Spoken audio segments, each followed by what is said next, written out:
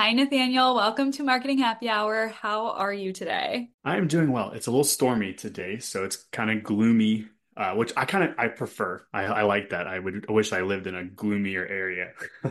Oh my gosh, we don't get much gloom here in Florida, but sometimes in like the afternoons in the summertime, it's like rainy and gloomy and stuff. And I feel like I get the best work done during those times. But um, well, before we dive in to the episode today, I do want to ask you, what is in your glass this afternoon?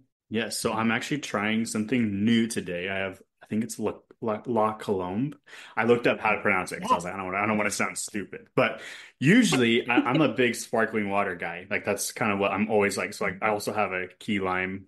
It's one of my favorites. But I just tried last week Bubbly's Orange Crush. And if you haven't tried it, definitely recommend it. It's honestly too good. It's too good. I currently just have a magic mind. I know we've talked about this mental performance shot before on this show, and if you've been listening for a while, you know that Cassie and I are both extremely busy people, and we both get our best work done in the mornings. So I've always been in search of a solution to keep that morning motivation going throughout the day, and that's when Cassie really recommended this to me. Anyway, I've been trying out a challenge for a few days so far where I'm drinking one magic mind shot a day for 7 days in a row to measure the overall effects. And I have to say, so far, so good. My mind actually feels a lot clearer when I sit down to power through work or for recordings like this one. And I definitely feel less stressed, which is probably those nootropics and adaptogens at work. If you want to try Magic Mind for yourself and join me in this challenge, we have a limited offer that you can use now that gets you up to 48% off your first subscription or 20% off a one-time purchase with code HAPPYHOUR20 at checkout. You can claim that at magicmind.com/happyhour20. We have to know kind of about your career journey. You made a significant transition at one point into digital marketing. So tell us a little bit about that and how you got to where you are today. Yeah, so it was kind of random. So I was a technician for large format printers, which if you don't know what they are, it's very niche industry. But a lot of people, you'll see stuff that's printed on them.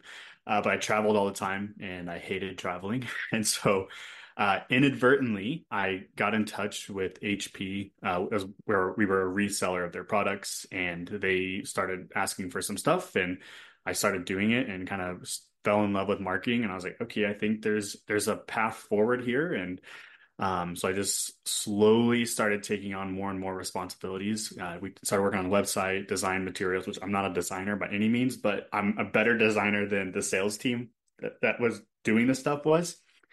But yeah, it was a lot of learning. I didn't go to school for it, so I just a lot of YouTube videos, a lot of blog posts, and a lot of LinkedIn. You kind of shared a little bit, I believe, in your intake form with us that you used your experience in as a sales technician to kind of gain experience in SEO, and then you also mentioned watching videos and doing things like that.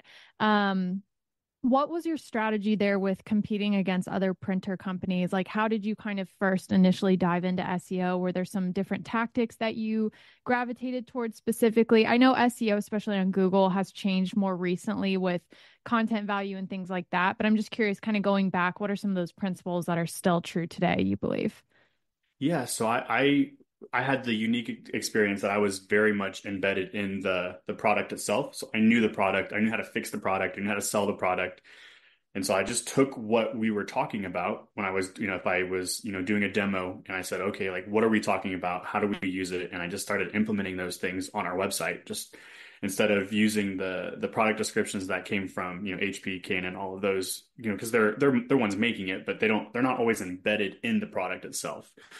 So I think that like that was the biggest thing. Like, be a user, like use what you're selling, use what you're marketing, because that like, you're just going to know more.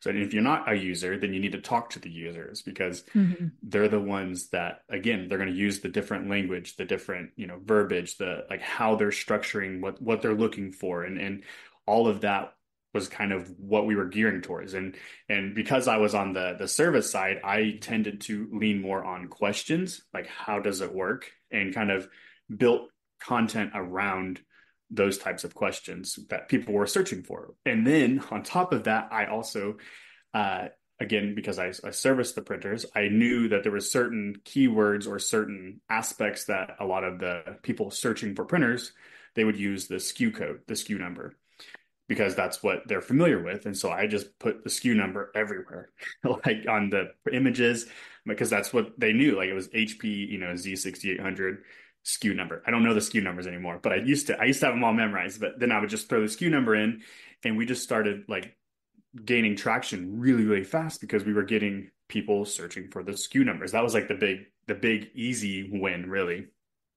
Yeah. And I think that kind of goes back to this general marketing concept of as a product developer or on the company side, a lot of times we assume the way a customer thinks about a product or searches for a product or whatever. So to your point, either becoming the consumer yourself and learning about how a consumer sees the product or going to speak to consumers and figure out ways to market your brand, speak about your brand, et cetera, to make it discoverable. And I think also appealing to the consumer, right? To help them understand the value of what you're providing. So that's a really good insight just in general, I feel like, for the space of marketing. Yeah, it's I tough, I think as marketers, and I think especially for people, because like I've worked in startups a lot, and so you're working with the people who had developed or came up with the idea, and they're so like bought into this idea of what they think it is, and it's easy to kind of just fall into the trap of like, oh yeah, like this is what you say it is, this is who our target audience is, and sometimes you almost have to be like, hey, let me do some research on my own. Let me talk to our customers, see if how you're selling it or talking about it, like in your circles, is how our, actual customers are using it. Because a lot of times you can almost be so like in like a little circle of like, oh, we're making the product, and you're on the call with product team, and so you can kind of just get isolated, and you need to step out and say, hey, Mhm. like let's close this off for a little bit and let's look at the other side of it. Yeah, definitely. Well, I want to go back to your career for a second, and I'm just curious if you have any advice to other professionals looking to pivot into marketing specifically. We were just in New York recently, and I feel like we talked to so many people at this event that we hosted. That people are in a number of different industries and they want to get into marketing. And I think that can be kind of an overwhelming thought process to go through just because marketing is such a broad topic for one. And for two, it's very experience based, it's very knowledge based. There's a lot of different tools and systems and things in place that you can learn. So, any advice for just taking that first step and getting into a new space that someone's never been in before? Yeah, so I would say I have a couple of tips. First tip is whatever industry you're in, double down with it. Like you know that industry now, stay in it. Like don't make the hop yet. So I was in large format, so I stayed in large format. I knew the product, and I knew if I could just develop some type of case study on myself, like here's the value I bring, it'd make it easier to transition into a full-time role or into a new industry. And so double down. I started offering again free work. I mean, it's free. I was getting paid for my full-time role, and I was just like, let me help do these other things. And it slowly, you kind of get the curse of you're doing a lot more work and you're not really being compensated for it, but you're being rewarded on the side of, you know, the knowledge, the experience, the data points that I had. Like, here's our current site traffic increases, and just keep track of all of it. Whatever you're doing for free, or even, once you get to a point you're no longer free, you can say, okay, now let's start getting a little bit of compensation. So that would be like first tip, double down in your industry, and then make the switch later on. Because I went from large format to software, and then that was like my big break. Software is great, but it's also very cutthroat. So you get what the grass isn't always greener on all things. I think the second tip would be start something on your own, because it's hard to test when you can make or break a company. If you want to test this crazy idea, it's way easier to say, I have my own side hustle of something, and if I test it, it flops. Okay, I'm the only one that's really getting hurt by that. So I would say those are like the two biggest things that helped. And then find a source of knowledge, find a mentor if at any level. Like if you're wanting to be, let's say, a digital marketing person, find a digital marketer who's willing to impart knowledge. If you want to be, a social media person, find somebody who's in that role that you want. Talk to them, figure out what they're using, what what they're doing, how they're interacting with different marketers, and kind of just follow suit. Yeah, such great advice. And we hear that all the time on the show, do the work that you want to be doing, even if it's like at first, maybe not something that's making you a whole lot of money, just so that you get that experience and then you can bring that with you into your next role or whatever that may be. That's excellent advice. I know we want to talk a little bit about building digital campaigns, and you have an interesting approach. It's a threefold approach: audit, action, and analyze. Tell us a little bit more about that. Yeah, so I actually came up with this idea for a company offsite, and I had to speak in front of the company. Super intimidating. My first software job, I felt way like just underqualified to be in the room, and then not let alone talking to them and presenting my ideas. But I just kind of, when I started thinking about all the times I set up a campaign, I just started like, okay, what am I doing? So I'm auditing what we're currently doing. So I step into a new role or step into, we're starting a new campaign. Like, what are we currently doing on the marketing side? So, if it's an ad, like that was kind of what it started at, was our digital ads. So I look at, what keywords we're targeting, what our current spend is, what our return is, and kind of just following suit, kind of grabbing as much data as possible. And then you go from audit, you do action. So you're putting what you found into action. So some changes. So we're going to add some new keywords. We're going to, maybe shift the target price we're looking for, or throw in another ad to target later down the pipeline. And then you let it run and then you analyze the results. So once you've audited, you put the things in action, then you're basically doing an audit again, but you're analyzing all of the changes. So then once that process is done, you kind of start again. Now we're looking at what's happened, what's currently here, and you're looking at the changes that were made, and then looking at what the new results are, and you just kind of keep doing this in a circle, and it's really never stops. So that's one thing about digital marketing, is it never really stops. But you can kind of get to a point where, like, okay, this is kind of running like a well-oiled machine, and then you just copy and then paste it to a new campaign or a new channel or whatever you're looking at doing. Yeah, absolutely. I'm curious if you can give us like a real life example of this, like maybe one that you've done in the past that was really successful, and kind of looking back at the process of that initial audit process and going through all the way to analyze, and like what kind of results were received, and like how you tested and learned beyond that. Do you have like an example? I know it's like off the top of your head right now, so I'm not sure if you'll be able to think of one, but just curious. Yeah, no, I do actually. So, one of my early jobs, I stepped in and I was doing the ads. And so I was auditing our ad spend. And I noticed that we were primarily targeting mobile phones, like mobile devices, in particular on like gaming websites or mobile apps. Super high bounce rate. It was really low cost per click, which is, I think, why that was set. But there were zero customers that ever came from that touch point. And I was like, okay, let's see, why are we here? And there's a bunch of bidding strategies. And so I copied everything down because just in case what I did messed everything up, I could put it all back into place. Because sometimes you think you might change something that's going to be better, but it doesn't always, it's not always the case. Sometimes you have to go back and then start again. Um, so what I did is just refresh the whole that whole campaign, put it on pause and said, okay, I want to target, like, because of the industry, I want to target like news, like high caliber sites. Our cost per click almost like quadrupled, which was okay because I knew that was going to happen, but the quality was there. So so that was the action. We retargeted different like landing pages, and then I analyzed the results, and so we still found there's a super high bounce rate. So then I was like, okay, we got to do something else because something is still not working. And so then we found that the audience that was kind of listed in this group were no longer the right audience because they had been kind of in this cycle of being retargeted and then back onto the site. And then kind of just this perpetual loop of not the right people. And so we basically had to, again, wipe that audience out. So I saved it so we could still have it. And then I just uploaded a list using our website, like the last 30 days on specific pages, and then also like an actual contact list. And then put that into action, and then watch the results come in.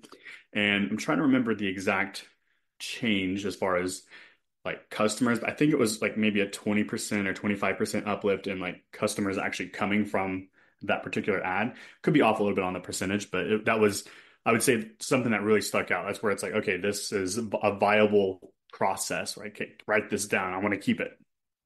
Yeah, absolutely. I appreciate you sharing that because I feel like a lot of times we can hear these strategies and then, we don't have any real life examples that we can point to. And we're like, okay, well, how can I make this apply to my brand? But, walking through a little bit of like a real life example helps people listening, like understand, okay, I can do the same thing with my brand. Here's how I can do that. I want to hear too from you, what mistakes do companies often make when building digital campaigns and how are those mistakes avoidable? Because I know a lot of people listen to the show and want to hear like perspective on how they can avoid making mistakes the best as possible.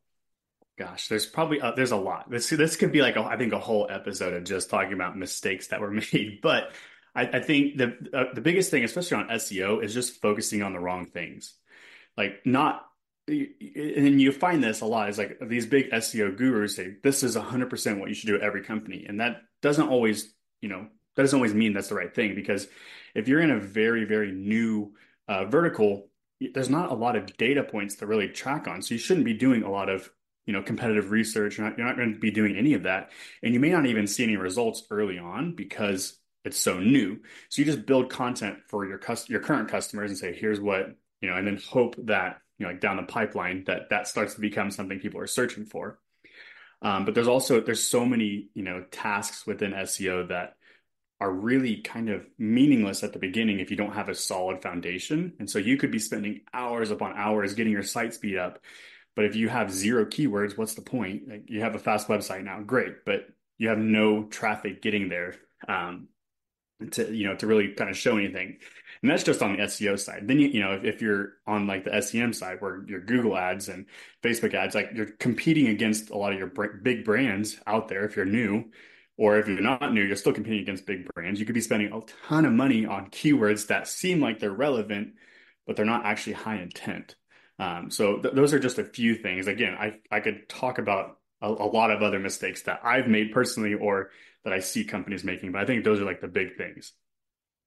We mentioned at the top of the episode a little bit that recently Google shifted SEO slightly and some of the things that they're focusing on. Do you have any tips? We're recording this in July of 2024, so this could be different 6 months, a year, 3 years from now, of course. So if you're listening, keep that in mind. But is there anything now in 2024 that we should be focusing on a little bit heavily versus what we were maybe focusing on before when it does come to just content and SEO in general? Yeah, I mean, I think the biggest thing is just provide value. I mean, that's kind of been the thing for ages, but there's a lot of like low end things that people were doing, content stuffing and keyword stuffing and all these things that weren't like providing value. It's just muddying the waters, but provide value and actually make it like your content should be what it says it is. Don't Mm-hmm. have incorrect headlines just to get someone to click, and then your blog post is night and day different because they've admitted it. Like there was the big leak. What was that? Like back in May of something? I don't remember what exactly the leak when it exactly happened, but they announced like all these big changes where they're rewriting things that they're not even telling you, and like all these other things that we thought were happening but weren't, or thought weren't happening but were, Mm-hmm. impacted that. But the thing that's been consistent for as long as I've been in SEO is just provide value, and I think that's going to be the same across the board. And I think even 6 years from now, that's going to be how Google is weighing against everybody else. Provide value, and honestly, be online early. Like if you Yeah. are thinking about starting a company, go ahead and buy the domain, get stuff Yeah. on there because the longer your site's active, the better you're going to do. And it's an unfortunate thing, but it just is. Like if you Mm-hmm. it's going to be hard to compete with a 1 year old brand versus a 15-year-old brand. And so the only way to really do that is to provide a ton of value up front. Yeah.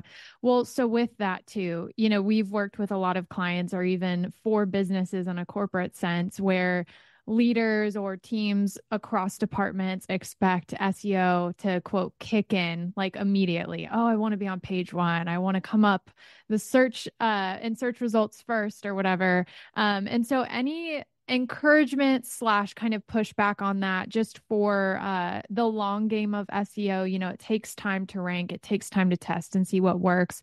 Any advice or just encouragement around that specifically of having patience when it comes to your SEO strategy. Yeah, I mean it's tough, especially if you are a company that doesn't have a huge budget, and so you're trying to double down on SEO because it's quote unquote free because you're not Mhm. paying for your spot. But I mean, it's going to take time no matter what, especially if it's a new keyword or a new website. I mean, you're looking at 6 months plus usually, unless you get Yeah. really lucky and you're just meeting that perfect niche that nobody else is meeting, then you might start increasing crazy. But I think the biggest thing, again, kind of falls back to like what I see people doing wrong is just focus on what matters. So instead of trying to rank for a new keyword, find the keywords you are ranking for, but maybe not in position one, and start working on those pages, those content pages, or e-commerce pages, whatever they might be, and try to get those to page one or position two, because those are going to be your easy wins. You're going to see sometimes even a couple of weeks of data points, pushing that up from spot 20 to 15, and then 15 to 10, and then kind of just keep going up. And so I think that's probably where I would focus. Like that's like anytime I come with a company, that's kind of where I focus first, Hmm. because those are the easy wins, and it kind of gets you motivated to, oh yeah, like here we go, now we're getting some traction, and you can start working on the other things in the background, but you're not, hedging you're kind of hedging your bets. You're not all in on one thing. So you're seeing movement early on as well as working on that long term or Sure. long play. Yeah. Well, and then with keyword research and also just SEO in general, there's a lot of tools out there. There's tools to check for keywords in your area. There's tools to check your site's SEO.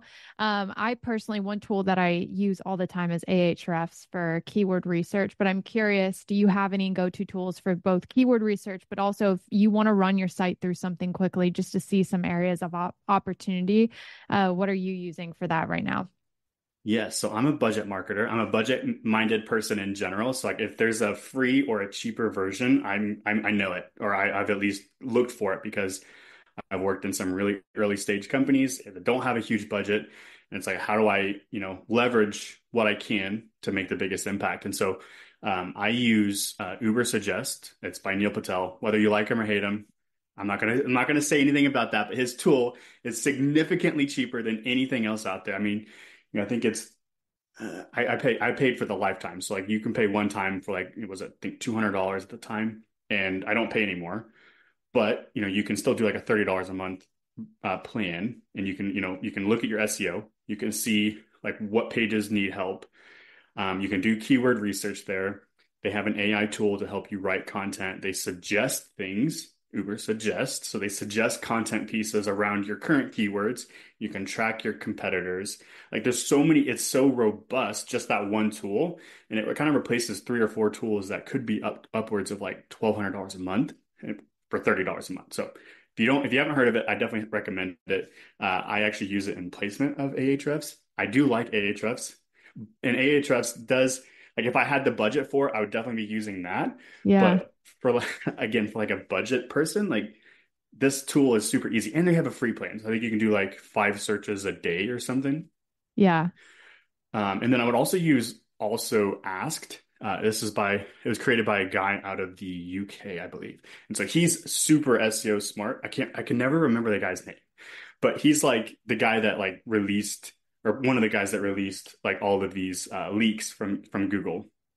But his tool shows you kind of what, if you type in a question, it'll be like that also ask section. Because a lot of times what we're finding is that if you type in a phrase, you see spot one is going to be taken, but then before you even get to position two, there's this whole section of people also asked. And so Hmm. his uh, software shows you kind of what other people are asking, and you can start building your content around those things. So you can, you may not be in position one here, but you can be in position one on one of those other pages, which is actually above position two. So I think those are the two big pieces of software that I use every day or every week. Awesome. Thank you. Yeah, very cool. We will definitely link that in the show notes for all of our listeners wanting to explore those tools. But I want to hear from you. I'm very curious. Like, imagine somebody's out there and their brand has no SEO strategy at all yet. Where do they start? And what are the goals that they can be working towards as somebody who is totally new to SEO, hasn't done anything at all? What do you suggest? So this is a tough one because there's a lot. So I would say kind of you would want to like build out like a list. Like I'm a big paper person, which I know I shouldn't be, but like I write down every like so if I'm like working on a project, I say like what's our purpose? Like what's the purpose of the company? And then what are we solving or what need are we, providing? Like, I'm thirsty. If people are thirsty, I'm going to be a drink person. So like okay, like we're providing drinks and then kind of outline what you think your brand does and like the different keywords that you would search if you were the person. And then again, I would talk to your other employees, figure out what they would think would search, and kind of just basically run this giant like focus group almost where you're focusing on what they think for the brand, for the company, for keywords. And so then you kind of build out your strategy. Like here's what we think, here's what our customers think. If hopefully you have customers if you've been doing this, but and then say, okay, now I'm going to look at our current pages and start focusing in I would focus on like your big sellers. Like if you have a product that pushes a lot, start there because you're going to have, again, some easy wins. They're already getting some traffic or traction. People are buying it in store or buying it online or, getting referred. So whatever way they're being sold. So start there and just kind of start looking at the content that you have and verify like, is your keyword density in your product page, like is that reflective of what your customers are saying? Because if it's not, then say, okay, we need to refocus on that page and again take notes of what you're changing because you might tank something and you need to be able to go back just in case, because I've done that where you really think you're doing something right but you're not. And so just again, keep track of what you're changing, what, URLs you're changing and what the average position is and what, current traffic is. Because all of those things you need to make sure you're not, even 6 months down the line, you may hit a drop. Like, okay, what happened? Because it took 6 months for Google to re-index and, start testing your page against other pages.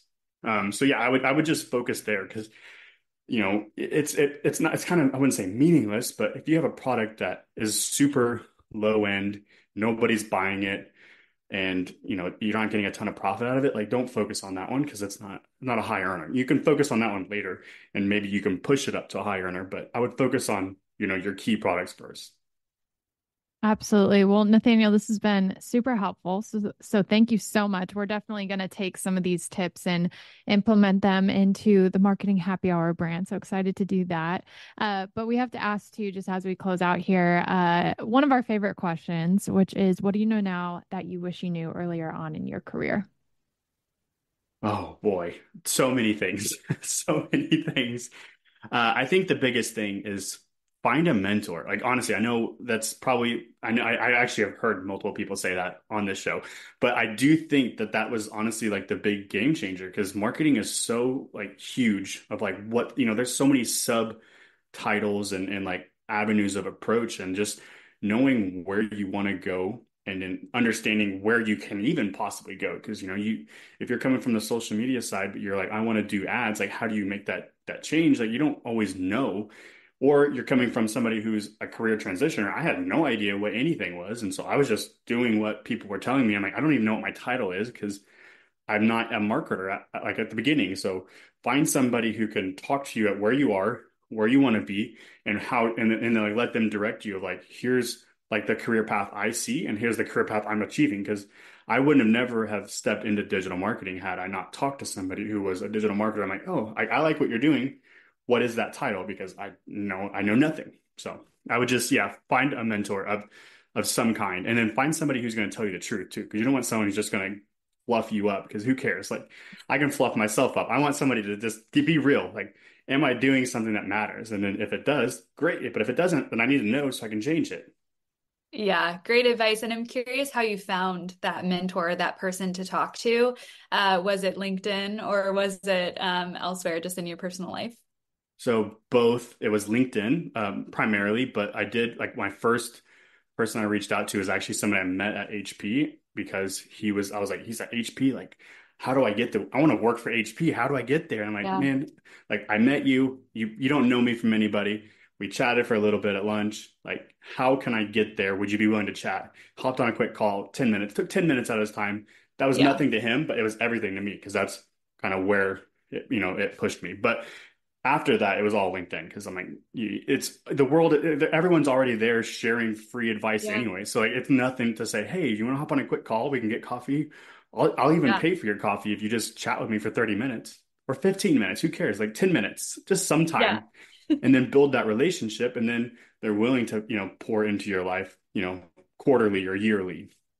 Yeah, absolutely. I couldn't agree more. And I think a lot of the feedback that we hear around mentorship is like, how do I even get started? And they think that it has to be some like big structured ordeal, but really it just starts with a conversation. And so I love that you mentioned that as well. But I want to let everybody know where we can find you and follow along with what you're up to now in your current role. And then I know you have a new venture coming up that we want to hear a little bit about as well. So let us in on where we can find you online. Yeah, so I'm on LinkedIn, exclusively on LinkedIn. Like that's if you want to find me, I'm there every day, Monday through Friday, usually unless I'm sick or my kids are sick. But so I think it's Nathaniel-James-Miller. I try to make it easy, but it's probably a little too long. And yeah, and so my new venture is called Thirds. I met a guy online again.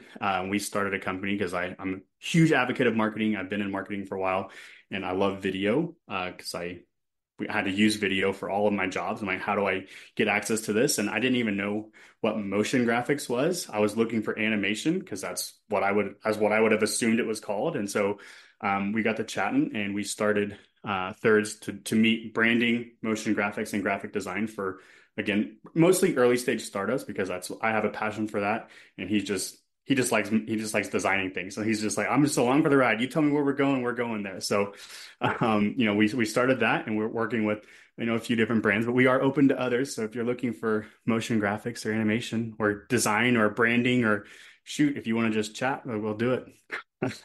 Very, very cool. Excited to see where that all leads you. And one last thing I wanted to ask you, because I know you post a lot on LinkedIn and you mentioned you're there Monday through Friday, just chatting it up. What are some of your marketing hot takes? I saw that you literally just posted one 4 hours ago. So curious to just hear your thoughts before we leave. Oh gosh. Yeah. And that one, honestly, I figured, I thought people would go with that one.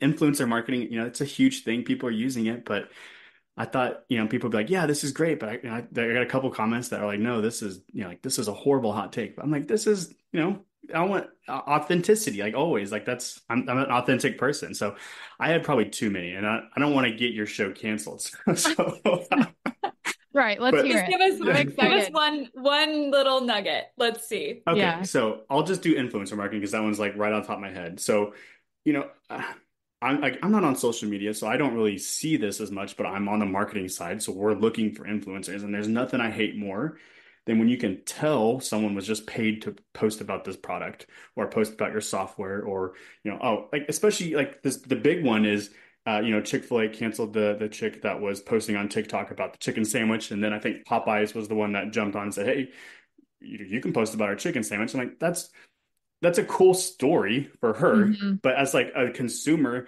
I'm not going to trust her. She's being paid now to talk about Popeyes because she was canceled from Chick-fil-A. Like that's just to me that just it's not authentic, which again, she's great. Like, go follow her. I forget her name, but I just feel like as like a brand that's Hmm.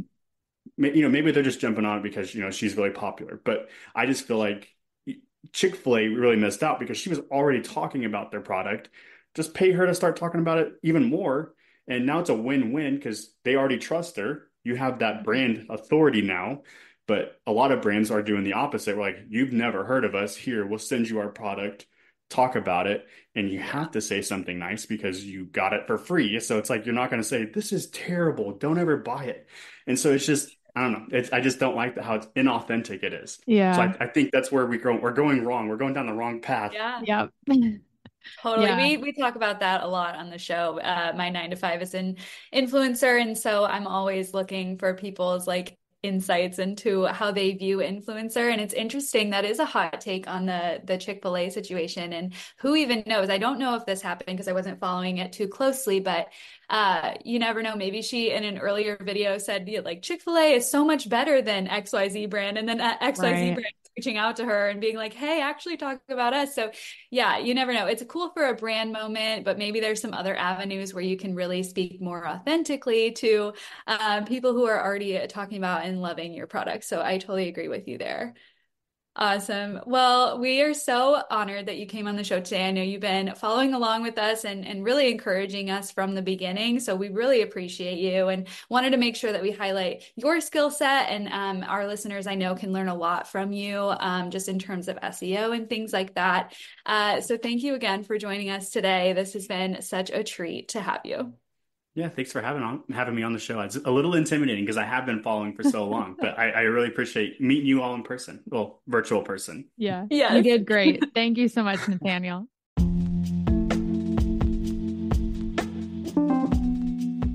Thank you so much for listening to this episode of the Marketing Happy Hour podcast. If you enjoyed this episode, please remember to subscribe, rate, and leave a review on your favorite podcast platform.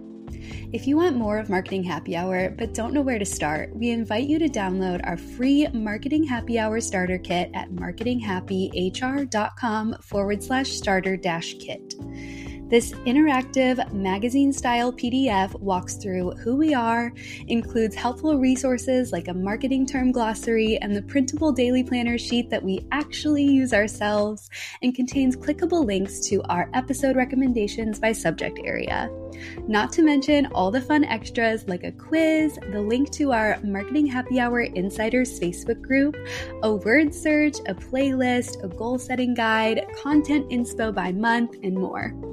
It's our hope that you'll dive into this resource and walk away more confident in your career journey with a group of industry pals that you can lean on for advice and support.